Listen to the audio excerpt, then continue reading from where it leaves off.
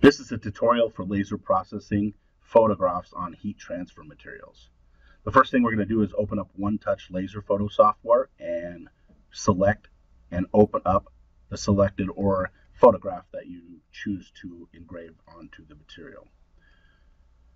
Then we're going to select the correct filter for the material. In this case, we're going to be doing a Stahl's CAD cut light material, meaning the film itself will be a light color to be imprinted or heat pressed onto a dark garment. Once we've selected the filter, we're going to hit apply. We're going to mirror the graphic, and we're going to print it to the laser system. Once you select print, it will load up the materials database of the selected filter. We're going to then select the exact material. In this case, the CAD cut fashion film by Stahl's is selected. Select laser driver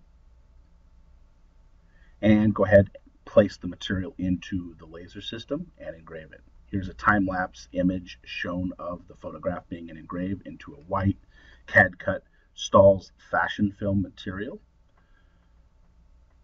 The laser is vaporizing all excess material, leaving just the non-engraved areas away, and then the laser will go ahead and cut that film out.